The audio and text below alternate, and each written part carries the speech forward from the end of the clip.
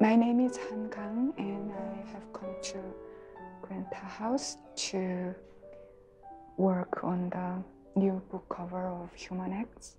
We're using her, shamelessly using her to make artwork for the next edition.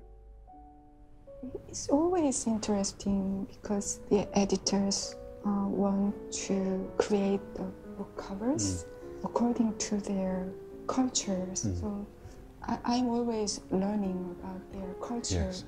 I mean, I remember the conversation we had about the vegetarian, which was a very shocking image.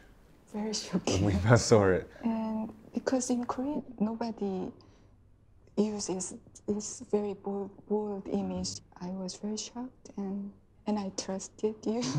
The Japanese cover is just one onion in the center of the cover because they value simplicity.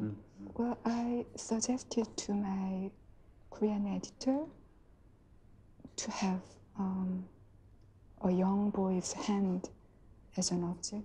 And then the editor suggested this image, a lot of white flowers, and this looks like a tombstone, and they made this flag. Belly band, we call it. Belly band. Yeah.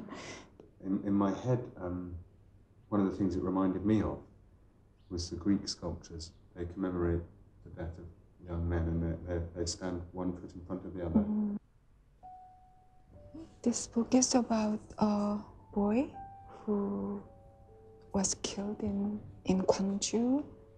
I wanted to portray this massacre not just as a single incident, but kind of universal. It's not just because of the survivor's guilt, it's because of my unending question about